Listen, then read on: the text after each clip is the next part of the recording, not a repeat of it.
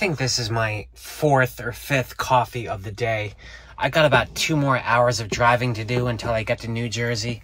It's a Saturday night, not a great time to car camp because the Rangers tend to patrol, but I've got no choice. I'm heading to the Delaware National Water Gap.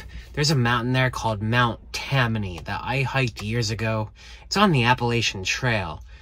I suspect that there might be people night hiking the Appalachian Trail, like doing a section hike.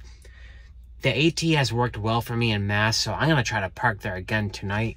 Right now, it's just a matter of staying awake. This will be the last coffee I have for a while. It's going to do a reverse kickback, and I'm going to crash hard in 2 hours.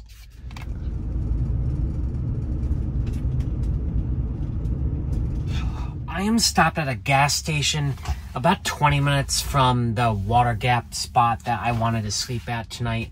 I'm going to do some prep stuff, black out my windows, and most importantly, take a shower. I just feel gross. I'm still wearing my bathing suit. There's also a little gas station here with a deli, so I'm going to pick up some dinner. Hopefully they have sandwiches or something. I'm sure I'll figure it out. I just really want to get clean, so when I roll into the water gap tonight, which will probably be around midnight, all I have to do is crawl back here and go right to bed. Okay, here we go. Delaware Water Gap National Recreation Area, Appalachian Trail. In a 1/4 of a mile, your destination will be on the left. There we go. So there are cars parked here, but is there space enough for me to park here? I don't remember this being so popular last time I was here, but clearly a lot of cars here. Yeah, I count 8 other cars here. No vans though. None of the cars seem to have occupants in it except for one. I'm just gonna walk around, show you guys how dark and beautiful it is here. Yeah, the AT doesn't usually let me down in terms of stealth spots to park. The fact that there's 8 other cars here, you know, gives me peace of mind. I think I should have an uninterrupted night. If something happens, I'll record it, but in the meantime, I'm calling it a night. I've been up since 5:30 to go boating on some Massachusetts lake, and here I am. I don't even know where I am. I'll see you guys in the morning. Hey everyone. Sorry for the crappy light, but it's 3:58 a.m. I just heard a door slam and a bunch of human voices like right next to my car. So I'm going to take a peek, see what's going on. Without revealing too much of my location, let's see what's going on here. Happening out here.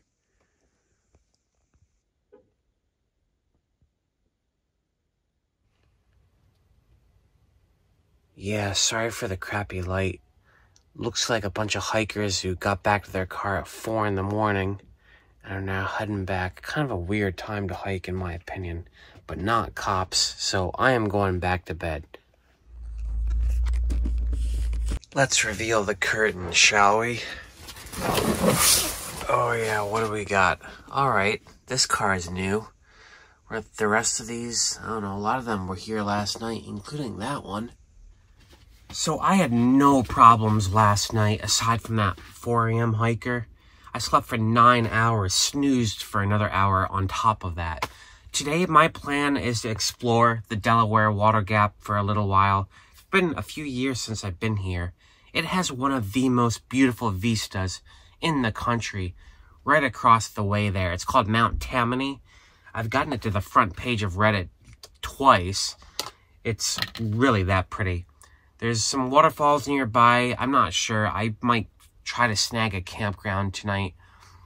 Probably further south, but for now, I need to get my breakfast going. And I apologize in advance for the horrible hair. Like I said, that's just a part of van life. Hey, kitty cat. You want some scritches? Oh, you do? All right. Oh, what a friendly neighborhood cat. How do you like life in the Delaware Water Gap? Yeah, you like it here? Lots of rodents for you to chase. A huge plus side to sleeping at an AT trailhead is, of course, being able to hike the best sections of the AT. Yeah, the crowd started rolling in around 8:30. That parking lot was full. I also got greeted by the friendliest cat in the world as I was walking down to the Delaware River. But the actual AT where it crosses over the river, you have to walk like on a couple of off-ramps with cars going 50 miles an hour. It's a horrible setup. Anyway, the day is beautiful. I'm down at the river's edge right now, and I'm gonna switch over to the New Jersey border, or Pennsylvania border, whatever it is, and hike up Mount Tammany. There's a guy down there rowing on this stretch of the Delaware River. This is one place I would not want to bring my kayak. I'm too worried about hubcaps and parts of cars raining down on me as I pass under there. I've seen enough detritus on the side of the highway to know what can happen. That's the second day in a row I've used the word detritus. Wonder if I heard it somewhere. There's one type of cactus that grows in the northeastern US. It's called opuntia. It grows right here on the side of Mount Tammany. Warning, it looks like it only has one spike every centimeter or so. It actually has hundreds of little microscopic needles. I got coated all over my hand. I started licking it.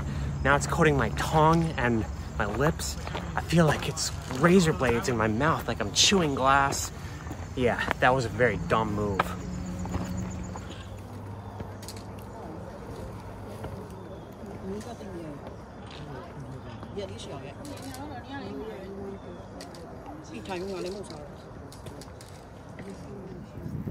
The view from the top of Mount Tammany is the best New Jersey will ever look. But all I could think about while I was up there on the ledge shooting was getting those little spindles of that prickly pear out of my tongue. I wish I had tweezers with me. Anyway, descending, I got a little sidetrack coming down the mountain. It's easy to lose sight of that trail. Be careful. But I'm down at the water again, and I noticed more people rafting on this stretch of the river. It actually looks really cool. I'm getting boat fever right now. I was thinking about going to the other side and hiking up Mount Mincy, seeing the view from there, but I don't know. I kind of want to be on the water. Maybe I'll Google for a boat launch as soon as possible. Let me think about it. Popular inland destination in the United States next to Saratoga Springs. Every year, the nearby train station was a revolving door for more than 500,000 tourists from New York and Philadelphia.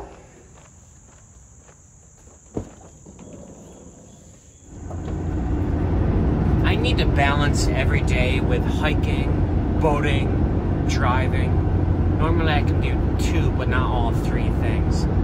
After seeing those people on the water at Delaware Water Gap, I decided I want to get some time on the water too. Hopefully before sunset, but not around there. So I am driving south to Delaware. Yes, one of 2 states I've never been to, along with Alaska.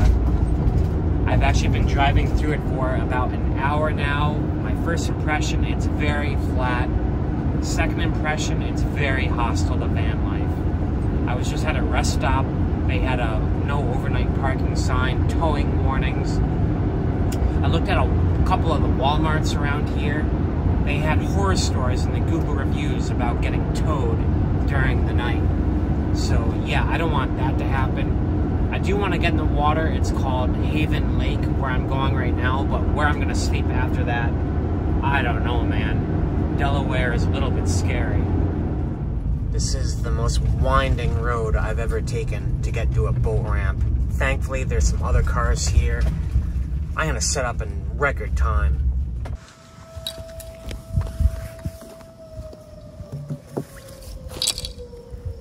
This is the latest I've ever gotten onto the water. The first time I folded or unfolded or whatever it is with the kayak while an air raid siren was going off.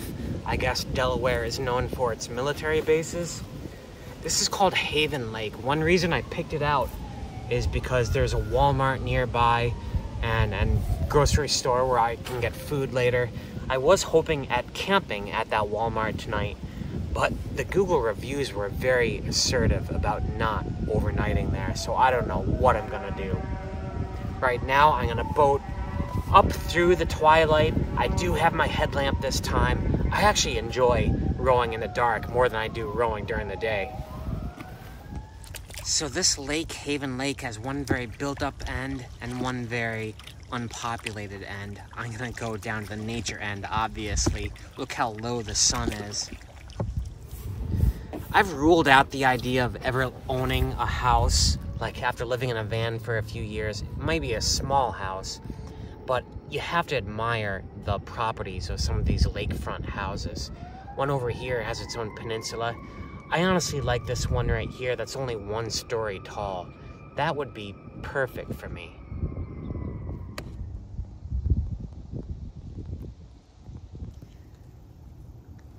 Now, these are not lily pads, at least what I was encountering on the lakes in Massachusetts. They're much larger, and they don't sit on the water. They come up above it. I'm not sure what species this is. I'll have to look it up later. They call this the golden hour. Great light, the hour before the sun sets. It's right in my eyes right now because there are no clouds. I would love to get some great definition in the sky. But for now, I am just enjoying the beautiful swamps of Delaware, which is like all the state is, just estuaries and swamps. They build elaborate bridges over them. I drove over some of them. But apparently they're not cool with van life. Not sure what I'm gonna do tonight. I'm gonna be out here on the water. For now, I just wanna clear my head, enjoy this sunset.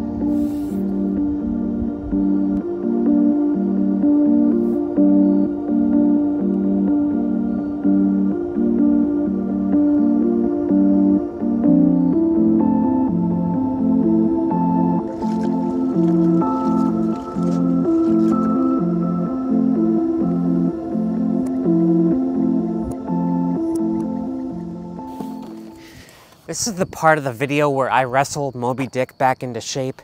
As for where I'm gonna sleep tonight, that'll be the next video. I hope in the meantime you guys enjoyed today's exploration of the waters of the Delaware River, its mighty gap, and its beautiful, flat, swampy state. Sorry, bad first impression of Delaware. In the meantime, hit that like button below. Hit subscribe if you haven't already. Help me support my van life journey across the US as I try to explore, having sold everything I owned, moving out of a beautiful apartment. I'm just trying to make it work. Oh, and by the way, my last video was my 100th video, and today is my 2-year anniversary of living full-time in my van. All right, peace out, everyone.